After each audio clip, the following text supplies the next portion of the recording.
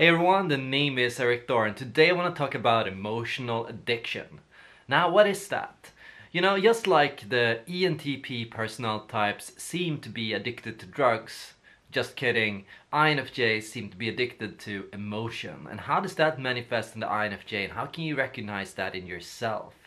Well, the first part of emotional addiction for an INFJ is INFJs are addicted to understanding the human condition. You are addicted to understanding the human condition. You want to understand everything that it is that people feel and experience when it comes to life. You want to understand the humanity, the tribe, the friends, your family, and everyone, and how they feel and why they do the way things they do and why they feel the way they do. The second part of emotional addiction is INFJs have, and this is half true, a need to control emotions. INFJs want to control and guide emotional expression in people. That means you want to help people express emotions in a healthy way. You want to give people a way to express and deal with anger and sadness and pain. And you want to find a way to help them manage their emotions.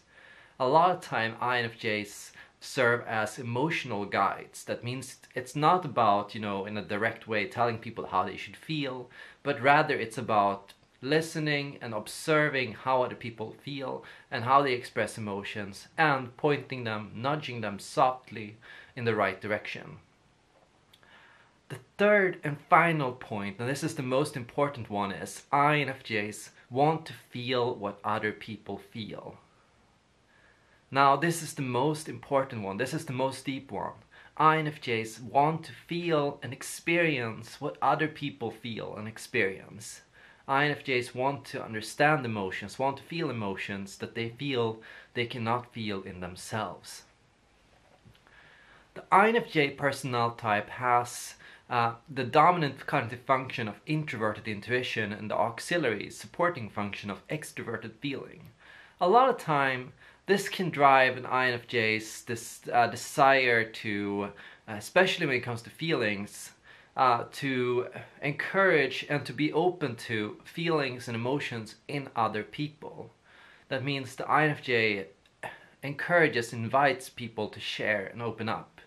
And a lot of the times, the things the INFJs do is they deliberately work to make other people feel relaxed around them. INFJs want people to cool down, to chill, and to open up to them. They want everyone around them to tell them how they feel, why they feel the way they do, and what you as an INFJ can do to help them with it.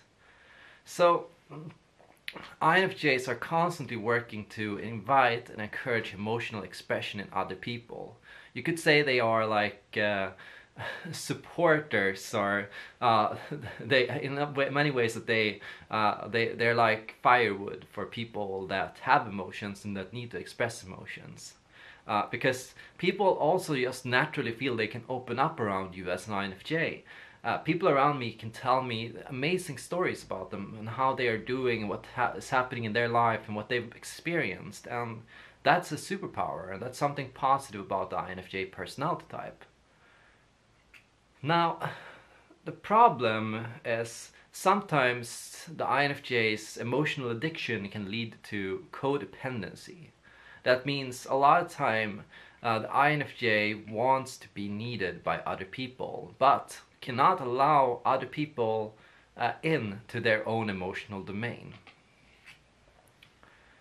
When you have a conscious extroverted feeling, but unconscious introverted feeling, a lot of the time you tend to dissociate, detach from your own emotional feelings.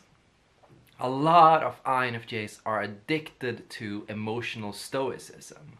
That means they practice this idea that they have to be the master of their own emotions. INFJs believe that you have to be the master of your own emotions.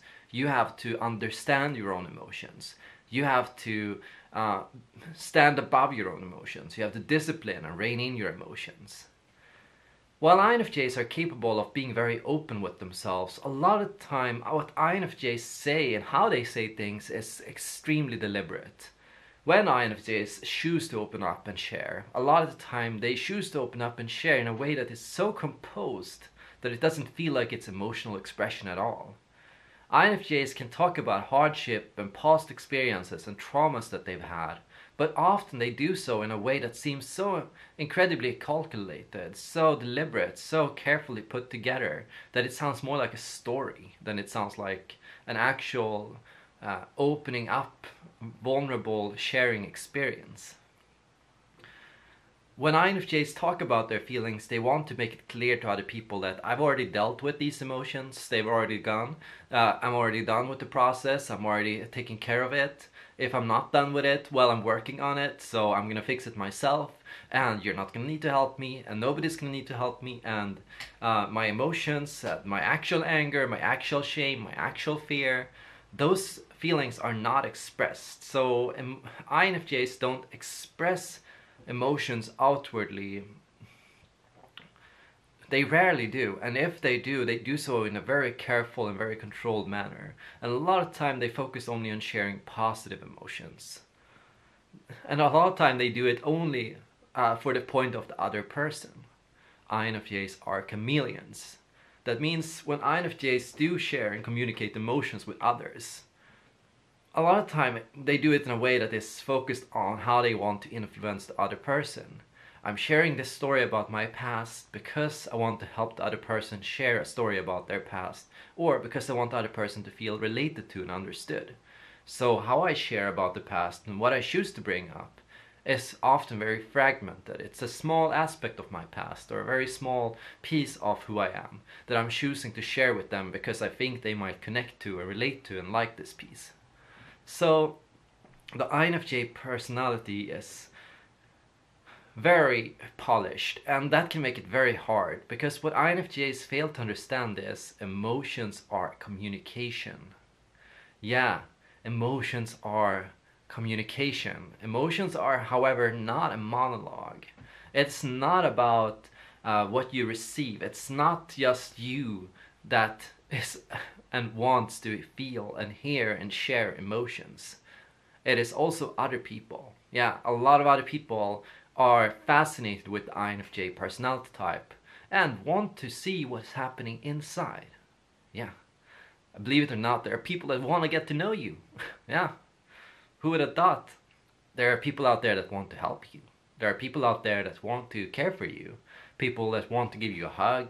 People that want to cry with you, for you. People that want to make you happy. People out there that want to make you laugh.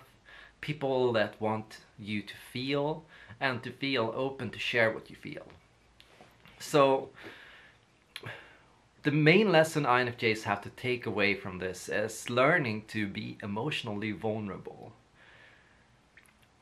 And a lot of the time, if you can learn to be more emotionally vulnerable, not just with other people, but also with yourself, a lot of the addictive qualities will disappear.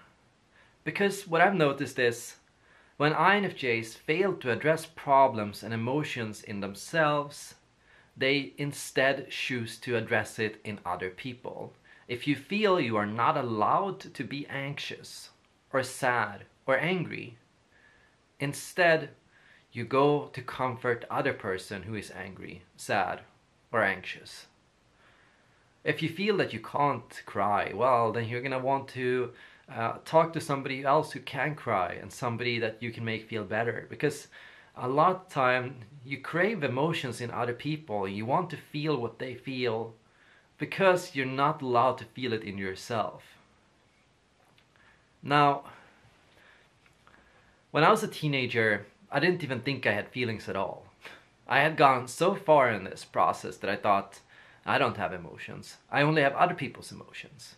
I don't feel joy for myself. I only feel joy for other people. You know, I had that 100%. I was so deep in that, so extreme in that tendency, so deep in extroverted feeling, and so far removed from introverted feeling, that I really just saw other people. And what I'm learning is, when I can address and go more into introverted feeling and begin to integrate that in myself, I can also become a lot more whole and a lot more human.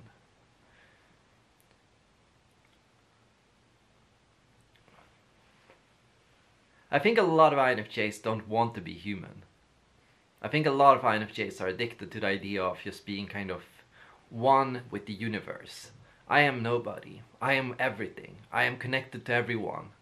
I have no personal identity. I am just completely at peace with the universe. I am completely connected to everything and everyone except myself.